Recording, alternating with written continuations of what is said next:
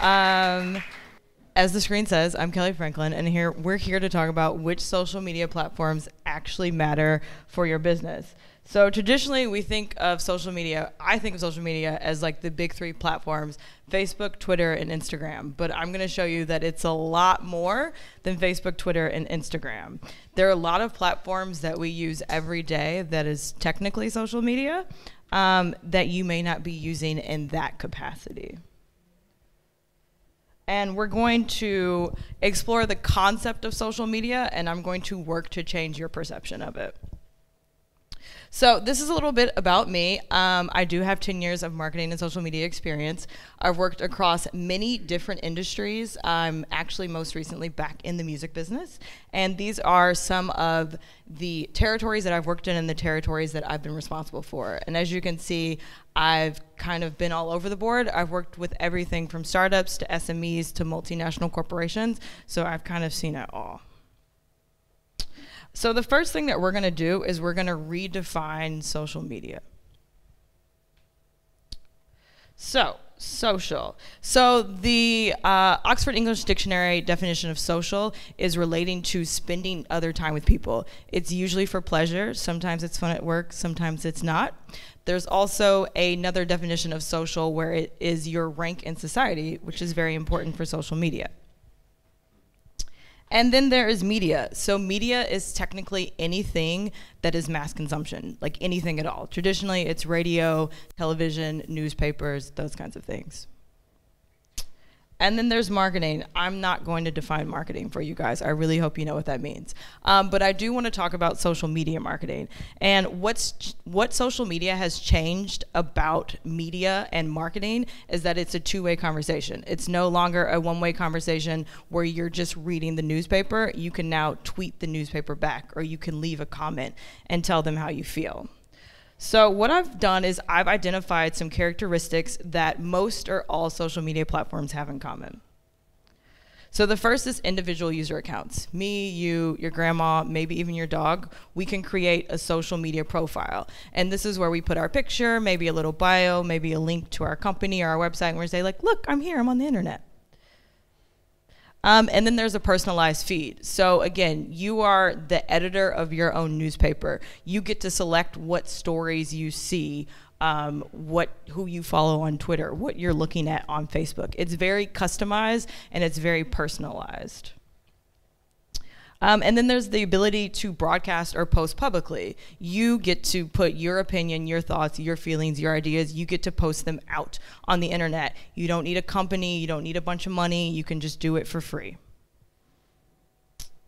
And then there's the hyperlinking ability. So you can link off of that social media site. You're not trapped in this one website. Twitter has basically turned into an RSS feed where it's linking out to all other sites. And then there's the ability to interact with the media. So depending on the platform, they might call it a like, a share, a comment, a mention, or retweet, but you're able to interact with that media that is posted. And then there's the private messaging feature. You're able to slide into someone's DMs. That's a very important thing on social media. So these are the characteristics that I've identified, and knowing this, we're gonna take this to the next step. So these are the top 10 social media sites around the world. On the left is website visits, and on the right is active users. So the name of my, or on the thing, it was like, do we really need a Facebook page? And yes, we do really need a Facebook page because it's the #1 social media website in the world. I put the German flag next to the top 8 social media websites in Germany. YouTube is actually #1.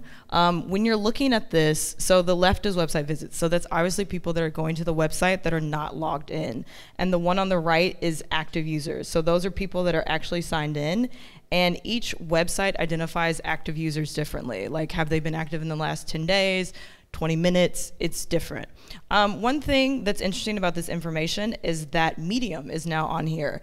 And Medium is a blogging platform, but because you can follow somebody, you can make a profile, you can comment, it's technically social media. And then also, I was very surprised to see that Tumblr is still on here. I personally haven't used Tumblr since about like 2013, but apparently the rest of the world is.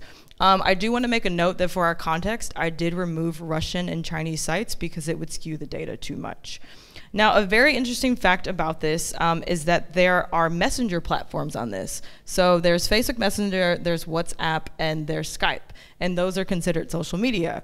So because you can make a profile, because you can interact, and because you can also broadcast publicly. And so we're going to explore, having this information, explore new social media ideas. So the first one is messaging. So most of us probably have WhatsApp, Telegram, and Messenger. Does anybody not have any of these at all? Okay, so you know basically how they function. So a very cool feature of these is that you can do broadcast. It's called broadcast on WhatsApp, and on Telegram, it's called channels. That's an example of a Telegram channel. So this is basically a one-way message. You can think of it as the front page of a newspaper. You are talking at your audience, you're not interacting with them. But you can use it also kind of for PR a little bit. And there's also groups. So groups really provide the opportunity where you can interact with your customers on a very private level. You can also do a lot of data capturing within groups. Let's say you have some VIP customers that you want to get some information out of. It's really easy to do market research using groups as well. It's also, you can get people to talk about the product in a very intimate space because you're in WhatsApp or you're in Telegram and you're in Messenger, and as the company you can observe that. And it's very raw, unfiltered feedback. And then there's also bots. So that's actually an example of a bot. So there's a company here in Berlin called Moberries, and they're an HR tech company. So you go to Moberries, you put your profile up there, you say, I've been working in marketing for 5 years and I'm interested in these things. And they use AI to actually match you to jobs. And so they have a bot, and the bot is called Mo. And Mo will send you a Facebook message and say, hey, Kelley, I found 10 jobs in Berlin. And you can literally say yes, no, or more information. The really cool thing about Facebook bots is that it doesn't cost you any extra money, and you just have to go to the developer page on Facebook and they give you some code and they help you build it out. So as I was saying, research is something that you can easily do with these messenger groups. Another thing that Lition did, which is what is flashing through. So they have more Telegram users than they do have traditional social media users. And they did something called an ICO, which is an initial coin offering. They funded their startup using their own cryptocurrency that they created. And they raised, I think it was 18.4 million, sorry, 1.5 million USD in 18 minutes and 14 seconds because of their Telegram group. And then also, as I was saying, you can do PR. So instead of sending it to newspapers, bloggers, you can activate your community and have them spread messages for you. And then again, you can do CRMs for VIPs or any type of like research that you want to do. Let's say you've identified your heavy users, or you have people that spend over a certain threshold of money and you want to give them white glove treatment. That's something that you can do with these messaging groups. So Google, is there anyone in here that doesn't use Google to find information? Okay, cool. So this is Google My Business. So you may or may not notice this when you Google things. This is a company. This is the company name. There's the reviews. There's the opening hours and the time. But then there's this thing. If you Google My Business, Google will give you the opportunity to claim your Google business page, and you can control this. And this is essentially like a Facebook wall, but this is a Facebook wall that the entire world can see. And it also has the ability to hyperlink out, so you can put CTAs up there. So you can build special landing page for Google business campaigns. And the really cool thing about Google My Business is that you're gonna get more impressions out of this than you can with all of your other social media platforms combined, and it's free. And then the other feature of Google My Business, let's say that you have maybe like a widget shop or a cupcake shop or a restaurant, an actual physical location.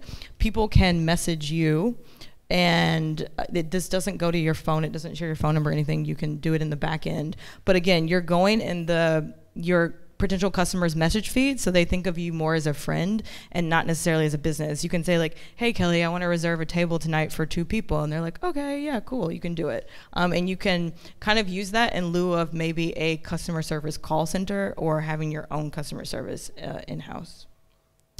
So communities. Communities are a really cool thing online that have been there for a while and that have been constantly evolving. So one of the first communities that I was ever a part of was actually something called Laundromatic back in 1998. And it was sort of Etsy, eBay, Craigslist. So it was forums where we talked about, I loved the Backstreet Boys in 1998. So we talked about Backstreet Boys, but then I also bought these really cool red Chinese New Year envelopes that I still have to this day because China was this far off place, but I got it and I got it on the internet. Excuse me. So communities allow you to really emotionally connect with people and have an insular fans.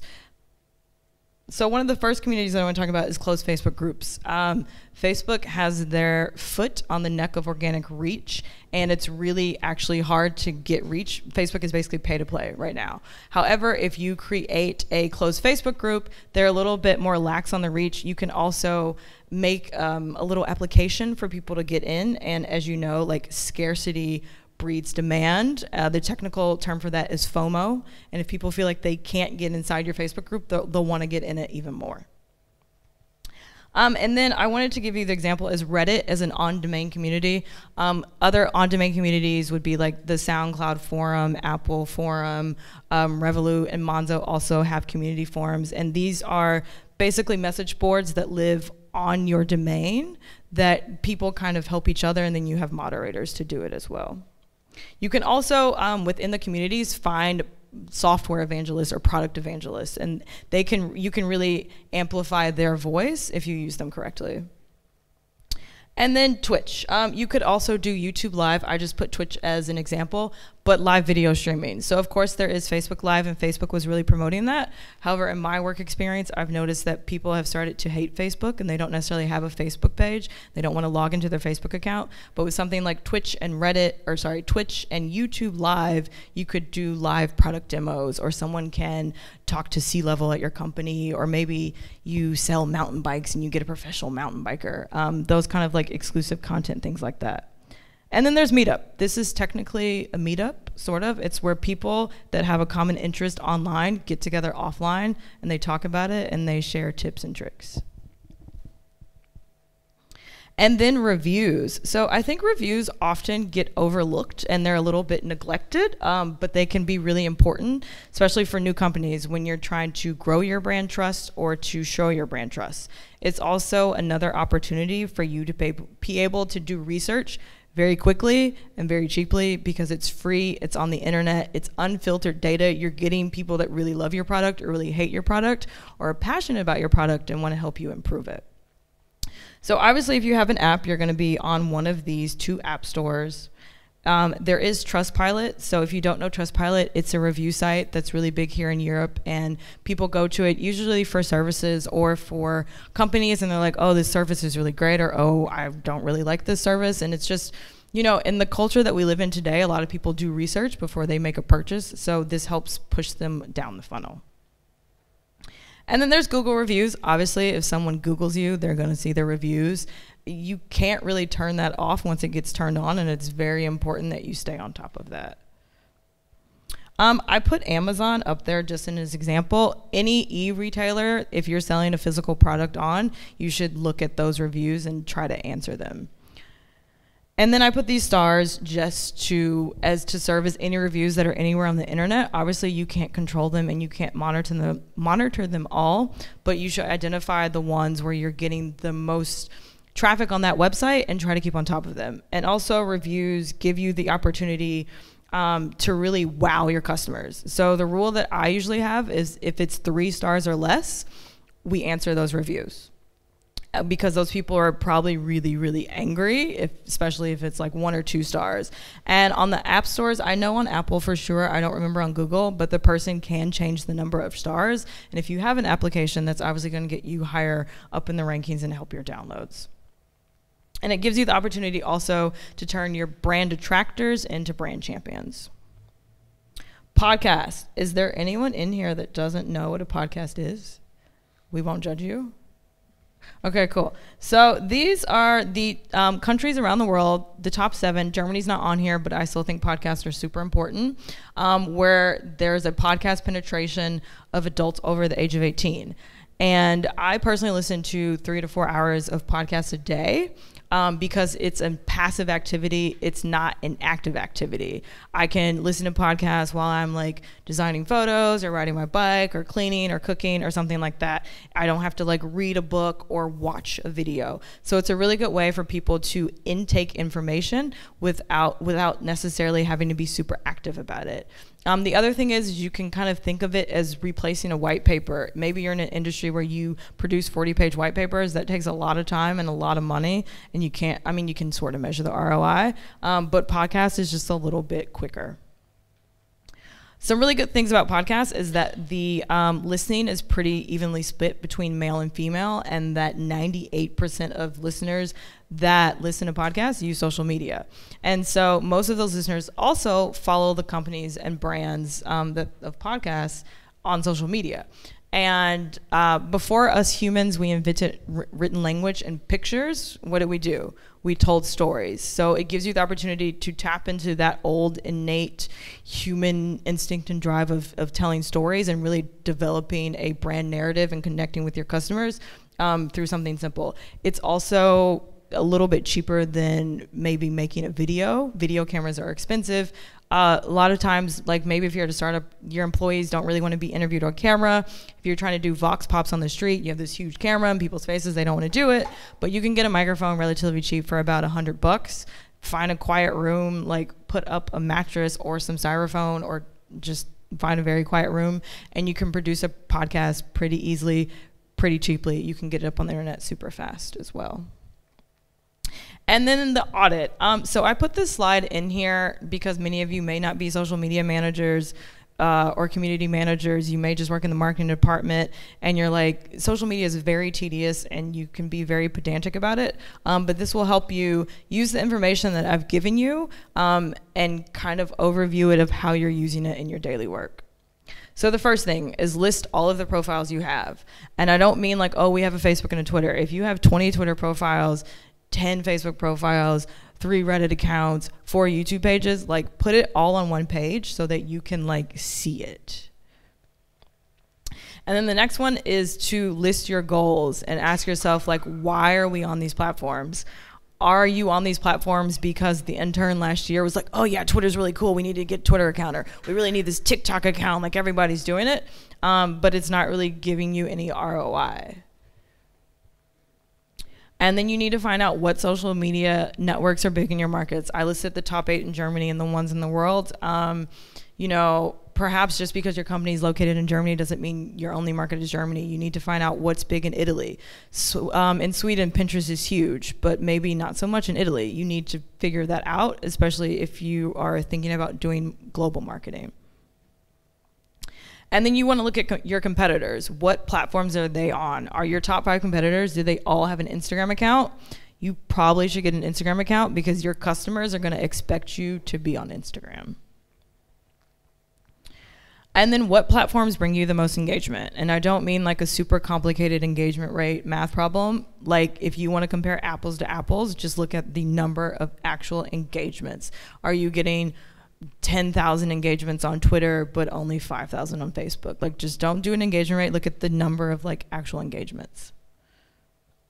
And then you want to ask yourself, this is the very important question, is can you feed the content monster? Social media requires lots of media. It needs GIFs, photos, videos, text content.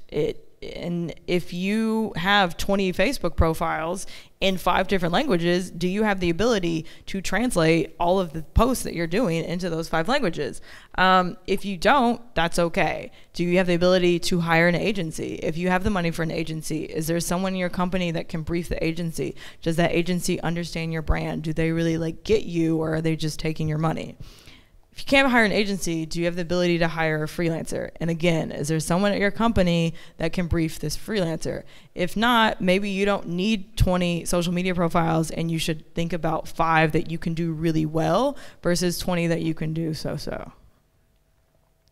And then you want to get your customer data. This is also something that's super important, is you want to look at your customer data and compare that to your social media fans. So let's say you see that you have a surge of customers in Albania, but your product doesn't ship to Albania.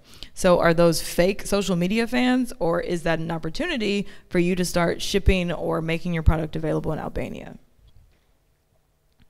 And then you want to ask yourself, are we reaching our total addressable market? Are there some things that we didn't think about?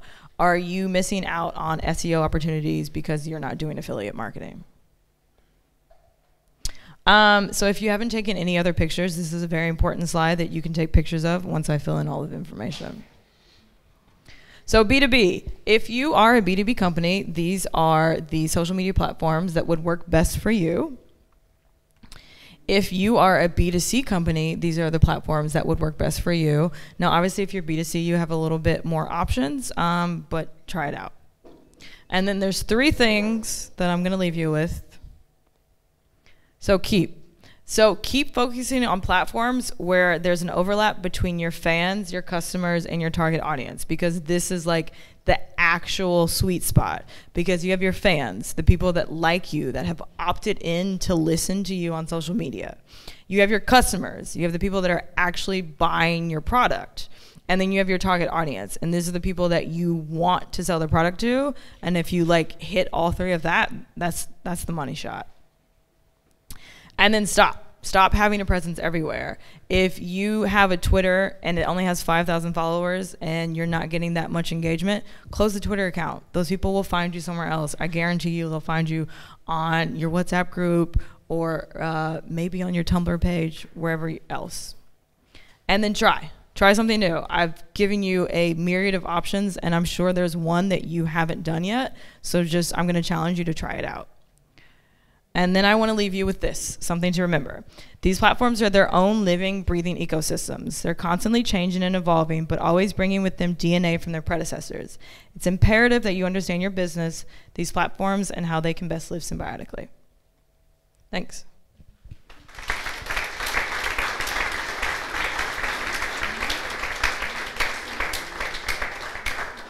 Thanks a lot, Kelley. Does anybody of you have any questions? There we go.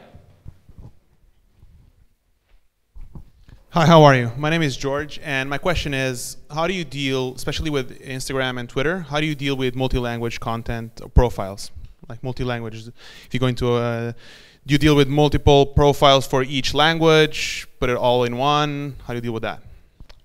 So it depends on what you want to do, right? So Twitter is usually customer service. So you want to talk to those people in their native language. So if your product is offered in multiple languages, you want to offer customer service in multiple languages, then I would have multiple Twitter accounts. Instagram is an art gallery. It's pictures. We all speak pictures. So you don't necessarily need 5 Instagram accounts, because if your product is like pretty much the same, but it's just changed by language, then like what are you gonna have, like 5 pictures of just like me going like this? Like that's a waste of your resources. So for Instagram, like it also has the auto translation. You can just click see translation. I would keep Instagram as simple as possible, like in terms of captions. And if you're a global company, then obviously do it in English. If you're a German company, then just do it in German. Like just do it in your default native language, but also have a photographer or art director or creative director, or someone that has an eye and that understands like photography language, and that like what certain body posture is saying in the picture, what this color means. Like, I mean, in my experience, I'm always very detail oriented, and I'm looking at the entire picture and making sure there isn't something weird in the background.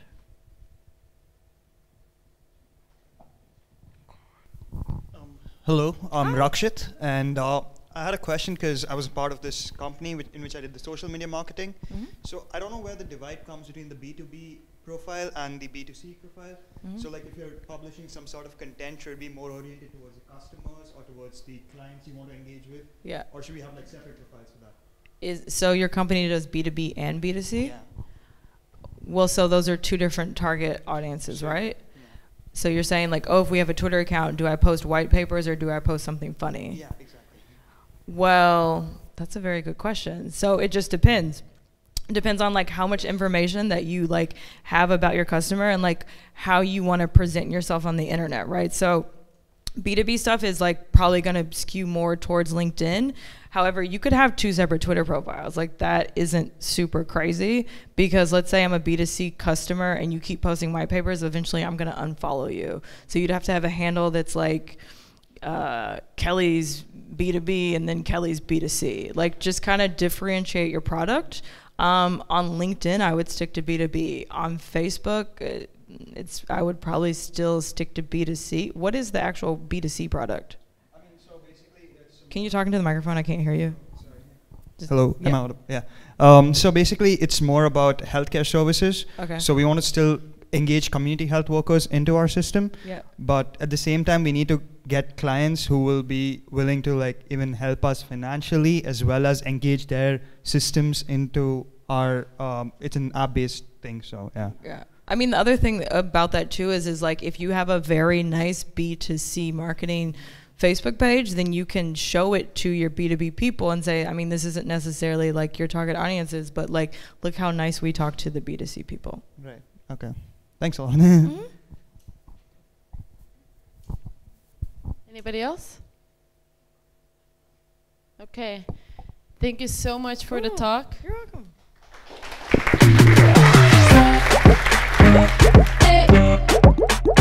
Que la famille.